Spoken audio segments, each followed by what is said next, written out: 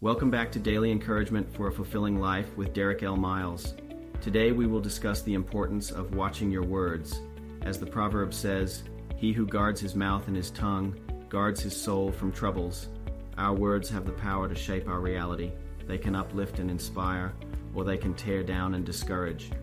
That's why it's so important to be mindful of what we say, both to ourselves and to others. When we speak positively about ourselves and our goals, we create a more optimistic mindset that can lead to greater success and fulfillment.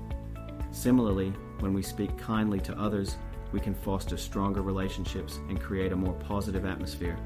Remember, our words are a reflection of our inner thoughts and beliefs.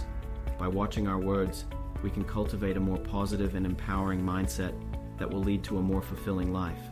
So, choose your words wisely and let them be a force for good in the world. Be encouraged.